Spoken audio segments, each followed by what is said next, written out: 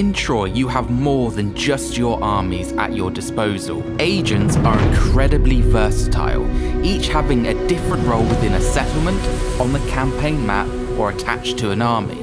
There are 3 classes of common agents, which are Spy, Envoy, and Priestesses. In addition to these, you can gain access to epic agents, which are the Gorgon, Satyr, and Seer. All common agents have both passive and targeted abilities, which can be augmented and made stronger through their skill trees. First, let's talk about subversion and assassination.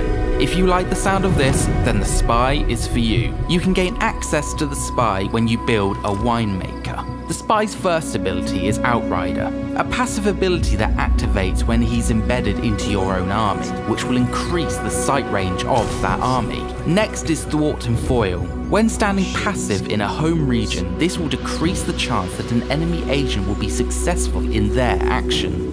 If you target your own settlement, you can use Foster the Wounded. This will increase the replenishment rate of the local garrison as well as any army encamped at the settlement or in the region. Next, you can target a foreign settlement with Murmurs of Sedition. This will cause the garrison to suffer attrition damage. Against a foreign character, you can Assassinate Rival, which, as it sounds, will either kill or wound the army leader. And the last is Poison the Well. This is a targeted ability against a foreign army that will cause the army to suffer attrition. If you believe that a wise king's greatest weapon are clever words spoken with conviction, then the Envoy is for you. You can recruit him after building the Megaron. Embedding him into your army activates his logistical control, reducing the upkeep of that army. When standing passive, Dispensation will increase resource production of the local region. Targeting one of your own settlements will use Venerate the Ancestors, which will increase your influence. Against a foreign settlement, you can use Seeds of Dissent, which again will increase your influence over that region.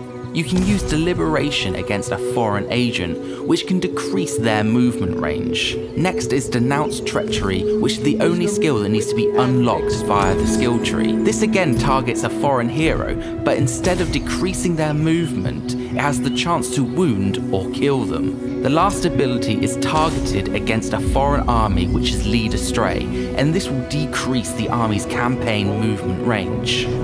Priestesses are a little different to Spies and Envoys. Instead of having personality traits, they are instead allied to certain cults. You can recruit them once you've built an altar. If a priestess is embedded into one of your armies, she will use Sacrificial Offering, which will perform a ritual before battle to receive positive effects.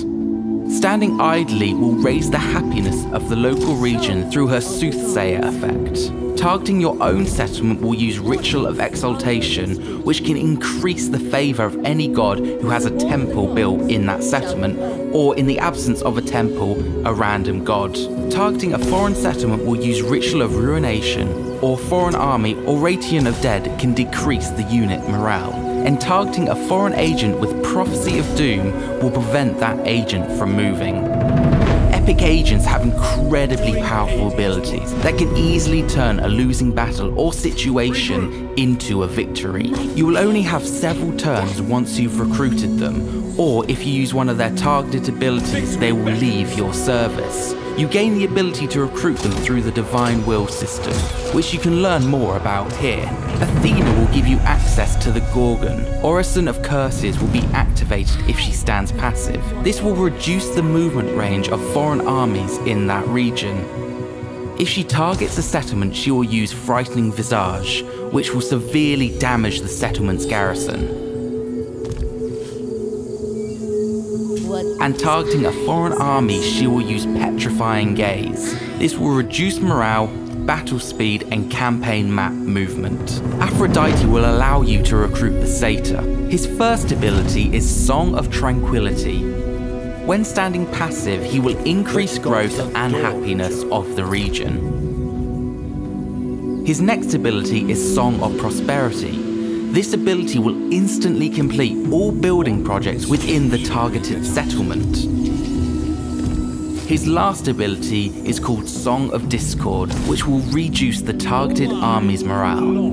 And lastly, Apollo will allow you access to the Seer. Divine Presence will grant you experience each turn for any hero or agent while the Seer is standing passive.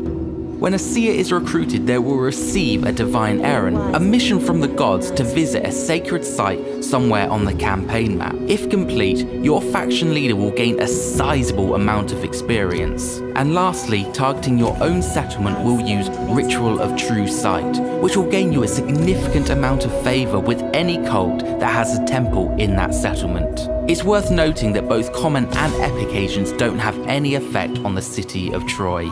Even though common and epic agents aren't available as combat units, it doesn't make them any less useful. Their wide range of skills and abilities can help you in every aspect of the game and are well worth the cost to obtain them.